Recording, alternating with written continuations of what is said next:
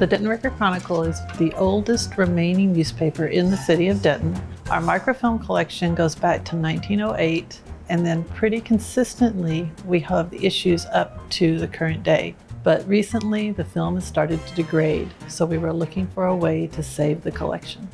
The Denton Public Library was awarded a Text Treasures grant from the Texas State Library and Archives, funded by a grant from the Institute of Museum and Library Services. We received just under $25,000 to digitize microfilm from our Denton Record Chronicle microfilm collection. The grant project has funded the digitization of issues beginning in 1908, and the last grant will bring us up to 1969. The microfilm will be sent to UNT to the Texas Digital Newspaper Project.